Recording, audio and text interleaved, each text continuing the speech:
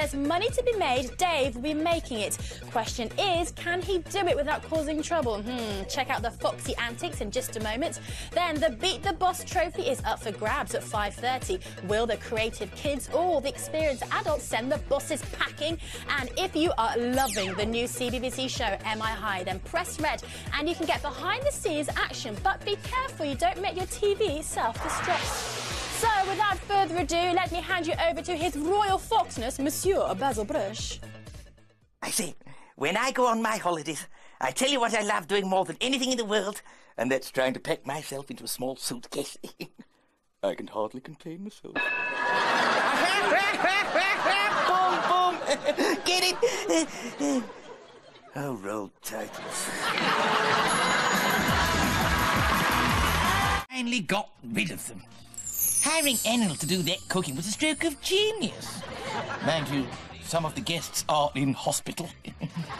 And they were the lucky ones. I miss the guests, though. Yeah. I particularly like that Mr. Albert Kirk.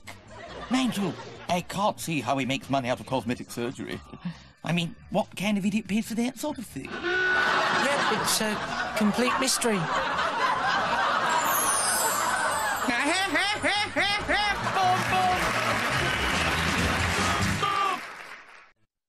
Just a tick, it's Basil Brush, and I wonder how he'll cope changing nappies. That's followed by Batfink, and later Chloe's crush on Max means she's desperate for an invite to the sixth form party in Grange Hill, 5:35. And if you want schools of a different kind, then click on Am I High on our website to find out about the stories so far and pick up some funky downloads.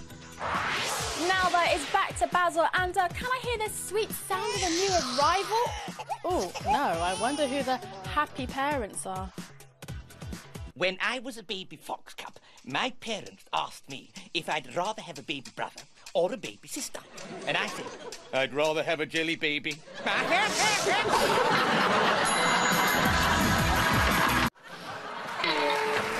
Well, thanks, Basil. I do hope baby Jojo wasn't too much trouble. Oh, no. In fact, half the time you wouldn't have known he was here. Basil. Oops. Nope. All up, I will look back on this and say it was an absolute ball.